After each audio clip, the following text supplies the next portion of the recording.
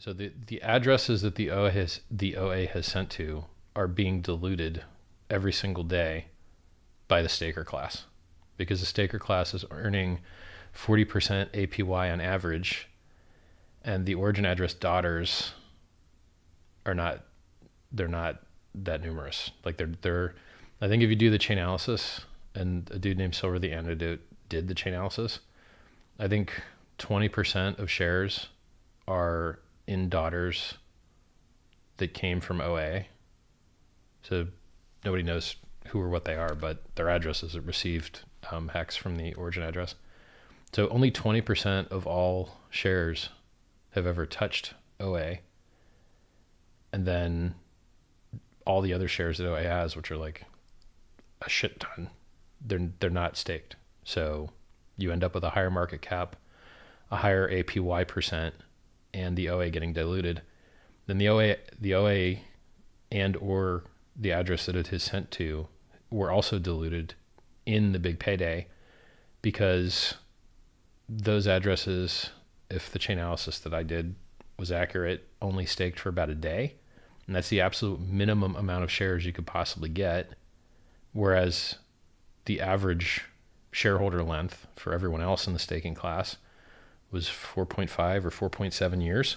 So they got a lot more shares prorated, which means that the origin address and addresses that have received coins from the origin address all got diluted in the big payday, so that everyone else got the same or more shares.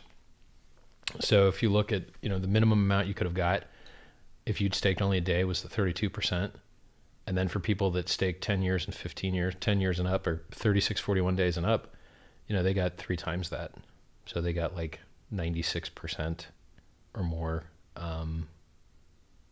payout on that day credited to their stakes. So the big payday, it looked, if you analyzed it from like an airplane view, the big payday was like a stock split.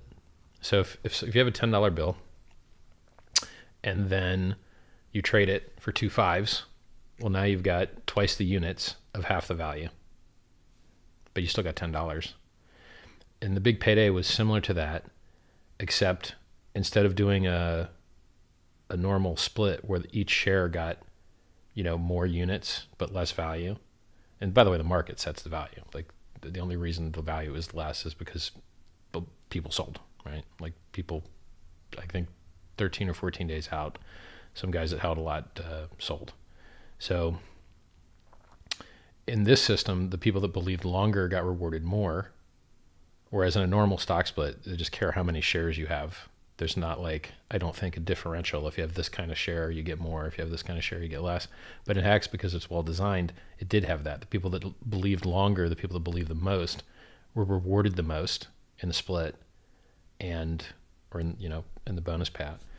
So like, it's a really neat and innovative design that rewarded the people that believed the longest.